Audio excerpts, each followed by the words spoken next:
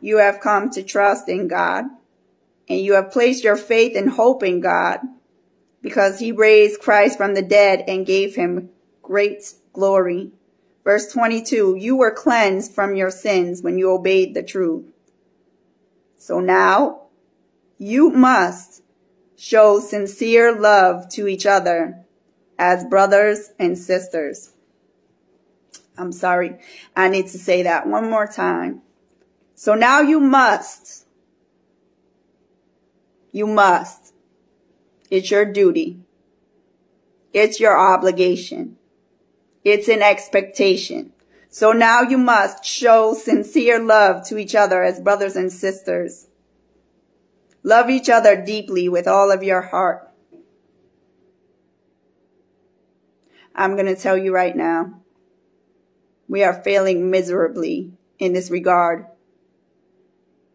We are failing miserably in loving our brothers and sisters with all of our self-righteous judgments, with all of our turning up our noses as if we're better than the next person, with all of our haughty, high-minded, arrogant attitudes.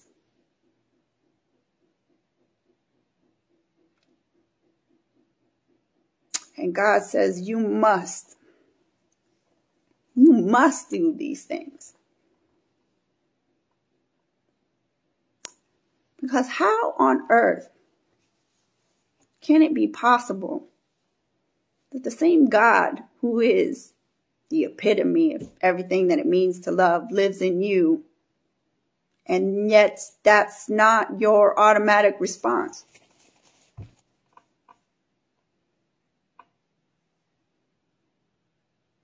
Could it be that in some areas of your life, you're still feeding your flesh? And in those areas where you're feeding your flesh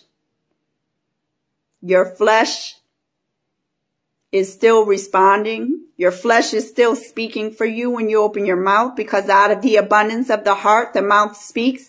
So if ugliness, if slander, if mockery, if self-righteous judgment, if insults are coming out of your mouth, guess where that's emerging from? The wickedness that still remains in your heart. I'm not saying